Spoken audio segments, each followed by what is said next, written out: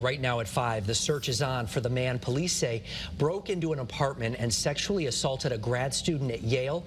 We first brought this to you as breaking news last night right here at 5. Yeah, this happened right off campus on the 300 block of Elm Street. That's where we find Channel 3 New Haven Bureau Chief Matt McFarland and Matt police we know have stepped up patrols in that area. Absolutely, Aaron, but, you know, it is obviously unsettling, and New Haven's Police Chief Carl Jacobson says they are doing everything in their power to catch the person who did this. It's definitely shaken me and my roommate and the people living around here. Yale junior Kieran Lieberman says he's never felt unsafe living off campus, but now he and others are paying more attention to their surroundings after a Yale grad student was sexually assaulted inside her off-campus apartment around 2 Tuesday morning. You have to have a key to enter, and then there's another key that you have to get into the actual unit of the apartment that you're going to. But police say the suspect forced his way into the building on the 300 block of Elm Street.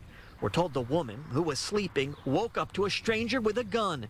And the weapon isn't the only thing that's alarming police and neighbors. A lot of the sex assaults that do come into the Bureau are related to family members or somebody that's known. This is our first unknown offender type sexual assault for the year.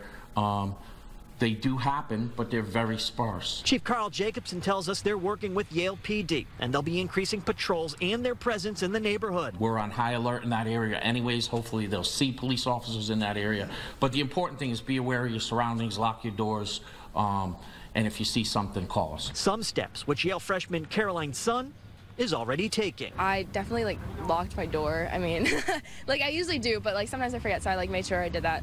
And yeah, if I'm walking at night, last night I went to Walgreens, but I just went with a bunch of friends. And while police investigate, Lieberman says it's been a difficult end to the school year trying to study for finals while thinking of his fellow student and neighbor. My heart goes out to the victim. I really do hope she's okay. Now, in addition to the increased patrols, the chief says they will also have walking beats in this neighborhood and other neighborhoods as well.